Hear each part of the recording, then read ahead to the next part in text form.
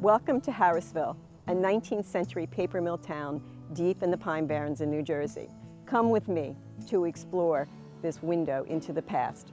I'm Barbara Solm-Stoll, and I'll be your guide for this podcast tour of Harrisville. I hope you have the map that accompanies this tour so you can follow our route. The map also shows you where to park at Harrisville Pond off of Route 679. We ask you to park only there because it is safe and will avoid damaging native, often rare plants or blocking the sand roads in the area. Looking around us today, it's hard to believe that in Harrisville's heyday, this company town was in the center of an industrial landscape. The company towns of Martha, Speedwell, Atzine, Hampton, and Batstow, which surround Harrisville, were based on their highly productive bog iron furnaces. These towns relied on the natural resources of the Pine Barrens for wood, bog iron ore, food, and water power. In those days, most of the forests we find today had been cut over multiple times, only to recover after local industries and their workers abandoned the region for new frontiers. The ruins of Harrisville tell one of the many stories of the Pine Barrens where our ancestors lived off the land. In time, most left in search of fresh resources elsewhere, and their abandoned towns were left for nature to gradually obscure, but never wholly erase, the traces of their presence here. Sites like Harrisville are fragile and easily damaged or lost unless visitors like us are careful. Please stay outside the fence around the paper mill ruins and do not climb on any of the other ruins. Please leave everything in place just as you found it. The town of McCartyville, later known as Harrisville, was established in 1834 when a Philadelphia bookseller named William McCarty erected a paper mill here. McCarty also built a sawmill, gristmill, blacksmith and carpenter shops, a boarding house, a home for himself, tenant homes for the workers, a company store, and later a school that served as a church on Sundays. At 2.5 stories, 313 feet in length and 65 feet wide, the paper mill was large. We're looking at the west wall of the main mill. The mill's main product was butcher paper. The plant produced about a ton of paper a day, as well as making binder boards, the cardboard backing for book jackets, and bonnet boards for the visors or rims of bonnets. After McCarty's mill was badly damaged by fire in 1846, he abandoned the town and moved back to Philadelphia. In 1851, Richard Harris and his brother William, two young, well-to-do, prominent Philadelphians, bought the town and paper mill. After taking possession, the Harris brothers enlarged the plant and modernized the paper-making process. They also changed the name of the town to Harissa and later Harrisville. For years, products of the paper mill were taken by wagon to the landing several miles out of town and barged down the Wading River to where it met the Mullica River and widened. There, schooners picked up the products and sailed them to the markets of New York and Philadelphia.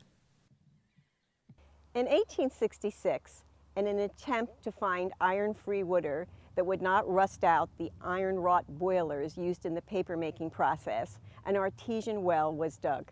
At one point during the drilling, iron-free water flowed, but the driller wasn't satisfied and continued to dig further. Unfortunately, the result of further drilling was a low-volume flow of water impregnated with iron. The well was abandoned, but continues to this day to bring forth iron-rich water. Turning away from the paper mill ruins, we will walk down what was once South Main Street and is now a sand road. Here on South Main Street stood a boarding home where the single men who worked at the plant could reside. Residents could set aside a portion of their paychecks to pay for home-cooked meals. At its height, the town was home to 75 souls. Each worker at the plant was entitled to the use of a free tenant house and 1 acre of ground to raise corn, potatoes, beans, and other staples. In their front yards were fruit trees, apple, pear, wild cherry, and peach. There was an abundance of wild strawberries, raspberries, grapes, and huckleberries growing throughout the village. Remains of 10 of the tenant houses are still visible, 5 on each side of the South Main Street. The tenant houses were made of wood with a Jersey sandstone foundation. Most contained 4 rooms and a half cellar. Commonly, the houses consisted of a front room on the first level with a lean-to kitchen in the rear and 2 bedrooms upstairs. There was no indoor plumbing. Privies were located in the back of the house, and pitcher pumps or brick-lined wells provided an ample source of fresh water for drinking and bathing. A major improvement undertaken in 1875 made Harrisville the talk of the Pine Barrens. A gas generator was installed and ornamental gas lanterns were erected on the main street. Gas lighting was installed in parts of the paper mill and the Harris Brothers mansion. This was a remarkable innovation at the time. Walk back up the road to Route 679 and carefully cross the highway to the east side as shown on the tour map.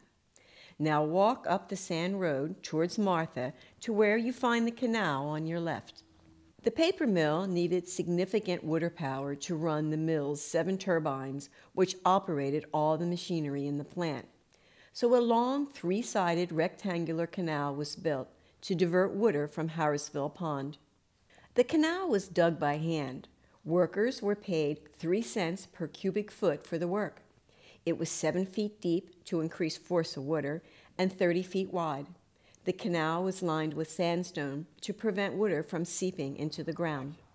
Now let's walk to North Main Street and find the overgrown cellar that marks the site of the Howard Harris Mansion. The Harris brothers built themselves mansions, dwarfing the town's other dwellings.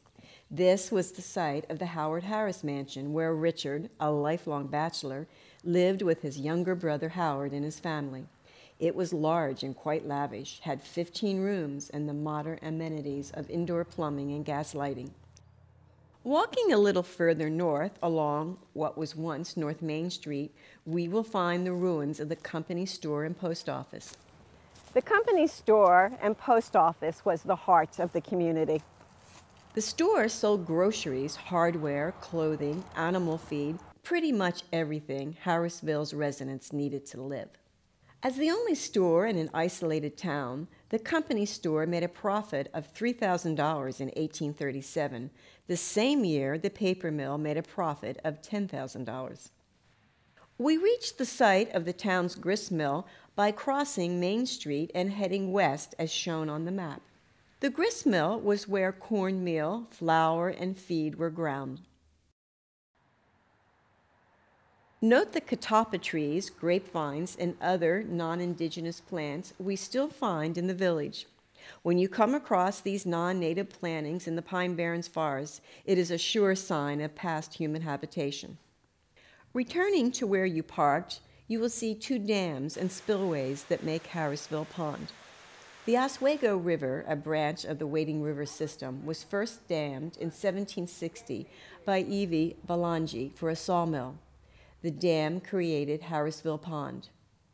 Harrisville prospered throughout the 1860s, but the 1870s brought hard times. The mill could not compete because it did not produce a sufficient range or diversity of product. Its location was far from the mainstream, and the equipment was getting old. Other, more modern paper mills were able to produce a larger variety and better grades of paper. After defaulting on a loan in the late 1880s, the Harrisville plant went into foreclosure and was sold at sheriff's sale in 1891. The property changed hands several times until Joseph Wharton bought it in 1896. Wharton had no plans to restart the paper-making operation, but had instead acquired over 100,000 acres in order to pump its pure Pine Barrens water to replace Philadelphia's increasingly polluted water supplies. But the New Jersey legislature got wind of this scheme and passed a bill that outlawed the exporting of water from the state. That law is still in place today. In 1914, a mysterious fire raged through the town, destroying the paper mill and all of the other town buildings. In 1954, the state of New Jersey bought Harrisville as part of the Wharton Tract, and it is now a part of Wharton State Forest. Historic places like the lost town of Harrisville provide us with a tangible link to our past. These places help us appreciate and understand our relationship with the landscape and natural resources in which we live, work, and play. Your support for saving these irreplaceable resources is vitally important. Contact us at Wharton State Forest if you'd like to become a volunteer.